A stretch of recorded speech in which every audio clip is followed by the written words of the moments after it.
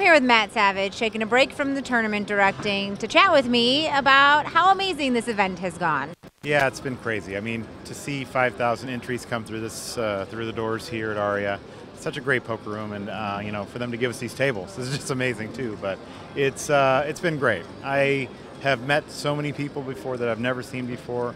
All day long, people have just been like in a line coming up and saying, "Thank you for running this event. It's been so great." It's been with people, you know, from all over the world, and you know, it's been great to have such a gathering for a $500 event and a $2 million prize pool guarantee. Exceeding that by $500,000 makes me really happy. And it really was one well because it's 4th of July weekend, it's crazy in Vegas, but you really didn't get that vibe here. Yeah, I mean, it was poker. It was poker. Yeah. Everybody was talking about this event and, you know, the format, and it's really good that you can get to the money, you know, deep into the money on day one.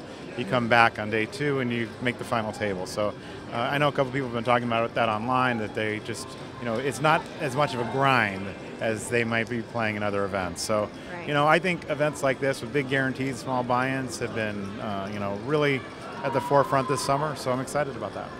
And I saw a lot of people here this morning for 8 a.m. Yeah. Obviously, getting up at 8:30 in the morning is not something poker players do on a day-to-day basis.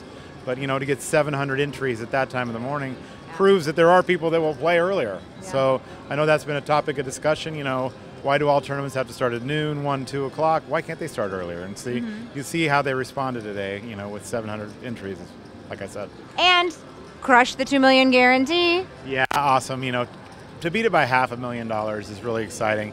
And obviously with a $330,000 first place prize for $500, it's just, you know, it's tough to beat. Next for me is an exciting stop. I've never been there. It's in Durant, Oklahoma. It's a Choctaw event. And, you know, as you drive out of here from ARIA, you see a big billboard with Mike and Vince on it saying, "Come to Choctaw." You just don't see that anymore. So I'm excited. People are talking about it just being amazing turnout.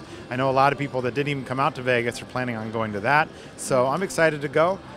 It's not a work trip for me. I'm just kind of hanging out with the World Poker Tour. So I'm going to be out there. Maybe I'll even play. We'll see. Maybe I'll play.